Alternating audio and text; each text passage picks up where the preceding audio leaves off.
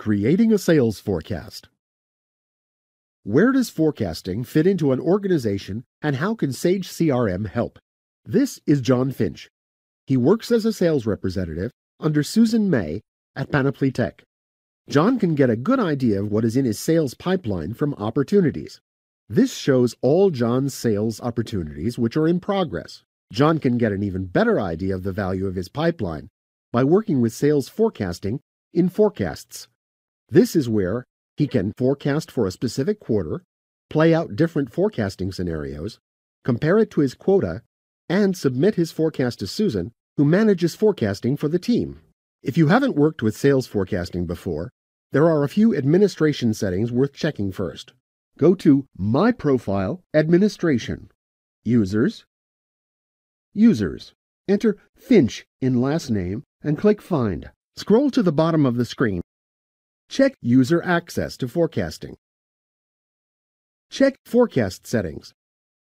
For example, which month is Q1 in your organization, and currency exchange rates. Let's get John started with his first forecast. From Forecasts, click New Forecast. Set the quarter you want to forecast for. This shows John's opportunities listed under the month in which their close-by date falls. Let's start with the first opportunity. John can set this to one of 3 different scenarios to include in his forecast. He's pretty sure this business will close, so he sets it to Commit. Click the Refresh button next to the month it will close in, and the forecast figures are updated. Let's take a closer look at those figures.